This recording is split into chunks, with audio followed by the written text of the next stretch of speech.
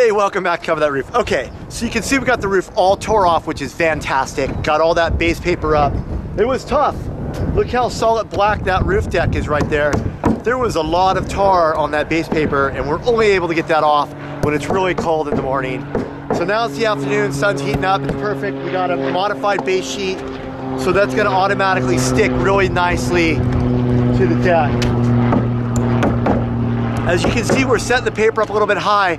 We still gotta tear off the first roll of wood and the fascia board for the built-in gutters and redo that. All of that's damaged and it all needs to be replaced. So we're gonna do that, and then we have to fill in some roofing material too as well, which is gonna be great. So let's take a look, see what's going on.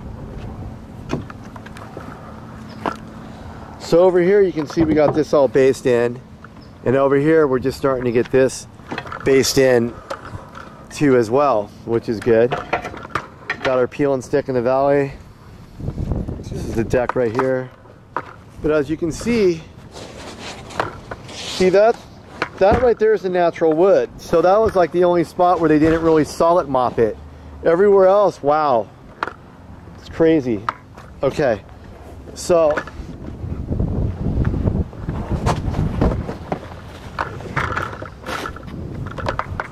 you can see everywhere else starting to come together pretty nicely, which we're really excited about. Everything looks good. So right here,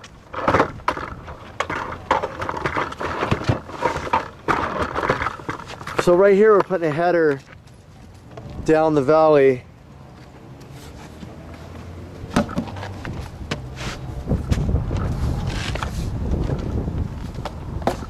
And as you can see, we got the peel and stick right here.